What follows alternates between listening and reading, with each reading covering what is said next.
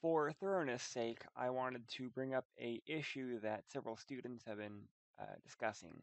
If you've gone through all 4 courses of the CCNA material, you'll notice that Chapter 5 in the connecting network is identical to Chapter 11 from the route and switch, and that includes all labs. So instead of doing the lab videos over again, I am actually just going to repeat the videos for Chapter 11 in route and switch with this announcement. Because again, I've gone through steps, I've gone through labs, and they are identical. 100% identical.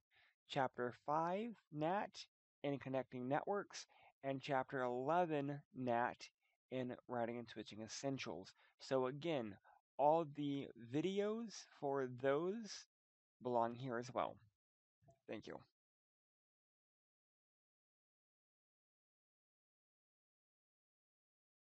Investigating NAT operations. So give it a few minutes so that it will be converged. Basically, we're making sure green dots everywhere. We're going to be going to the central domain, and we're going to be going to that server. So I'm going to pick PC2. Doesn't matter which PC you pick, just pick one. I'm going to paste it in there, and I'm going to let it sit for a minute. It's slow the first time. It is what it is. So once we've done that, we're going to do the next steps. So this, last time I did this took about 2 minutes to actually populate. So just again, be patient with it. All right, so it took about an additional 8 seconds, but it did finally populate. All right, so we're going to go ahead and we're going to switch over to our simulation. We're going to edit our filters. We don't want ICMP. We specifically only want HTTP. And we're going to auto capture.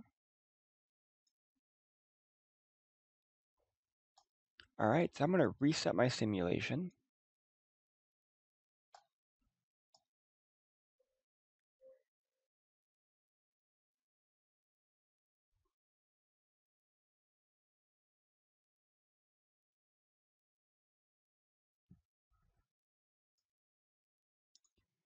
I'm going to go back to my web address. And here they go.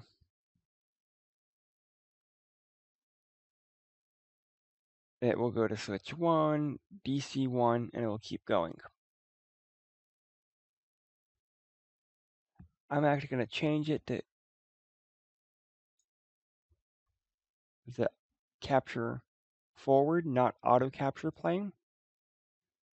So we did this one.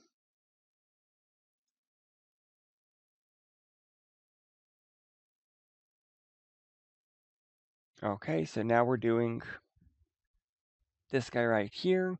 As it leaves R2, it should be getting a different IP address. That is due to the show run, due to the NAT settings.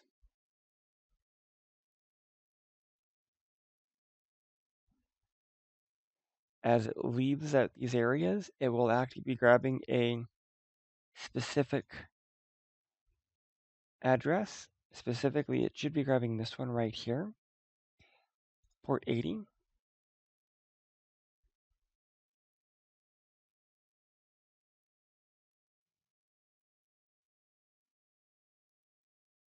So we just did this step right here. Log into R2 using class.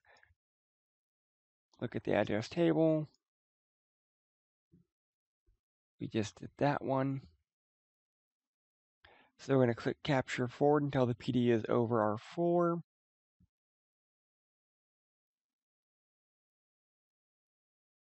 Now it's on R4.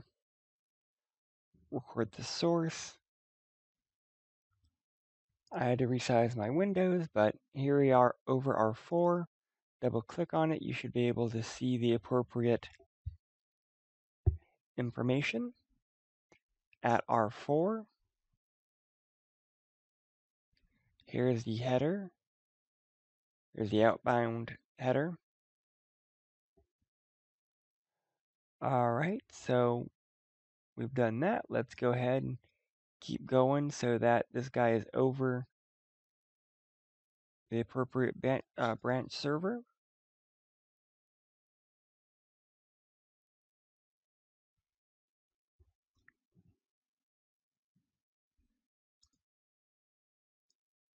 Record the destination again, so I'm going to click on the envelope. Again, notice the change, source, destination.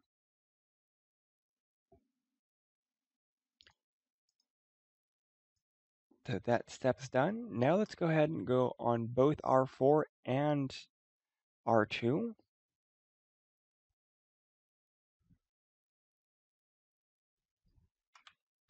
It wants us to do a show IP NAT translation.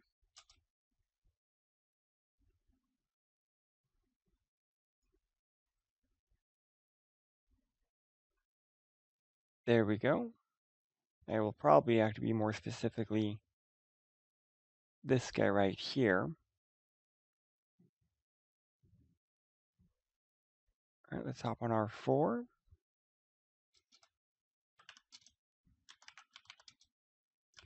Show IP NAT translation. And here we go.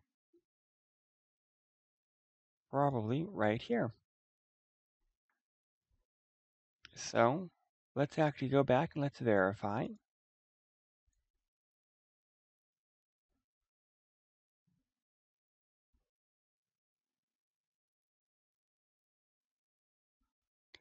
Source IP address going to that guy right there. Yes.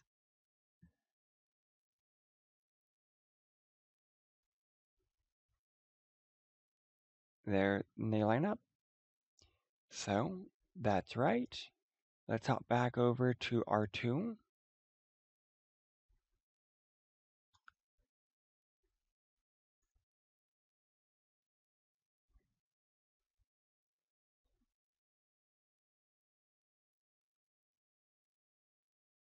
Here we go. Inside address as it leaves R2 on port 80.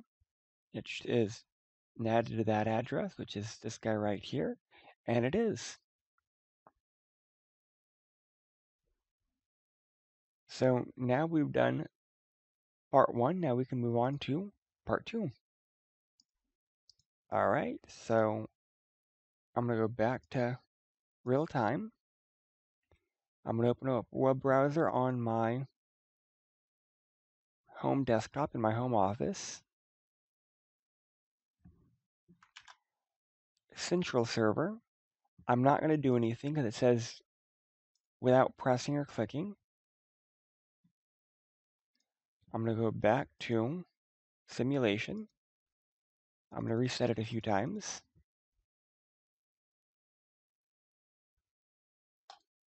I'm going to click go.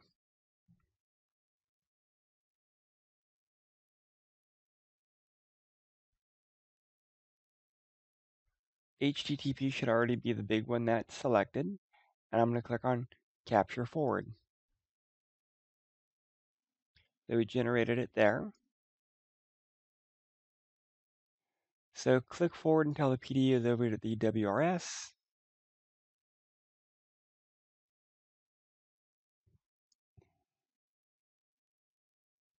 Record the inbound and outbound information. Here we go. Inbound is this guy. Destination is that IP address, but it's NATed to 64.104.223.2. So notice here, we took our private IP address and we NATed it to this public IP address.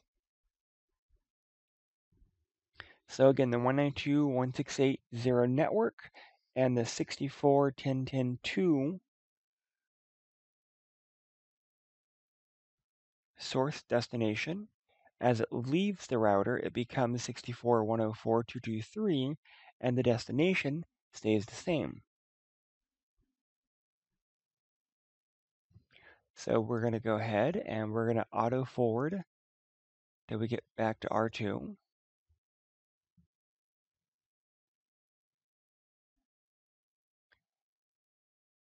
So we did that. So click forward until the PD is over R2.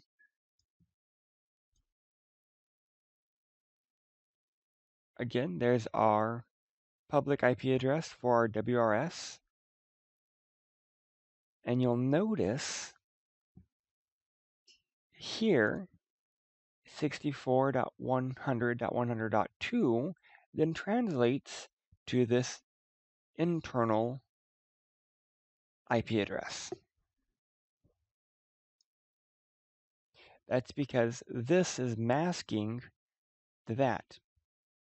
There's a one-to-one NAT rule that says anything that comes in on this IP address is really this internal IP address. Let's hop on R2. Let's redo a show IP translation.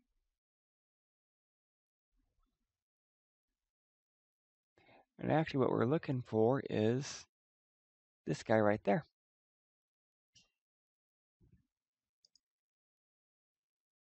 So do the tables grow? Yes. Does the WRS have a pool of addresses?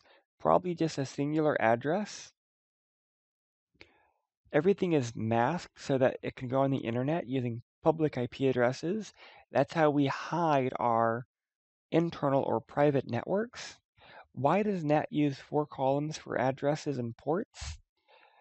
Inside addresses, outside addresses, and the different ports, assuming that we're doing port translation, or PAT, P-A-T. And actually, our lab should be done. What you do want to do is you want to go back and want to record the IP addresses. I did not do that for this lab, but for my steps, I didn't have to. All right, thank you.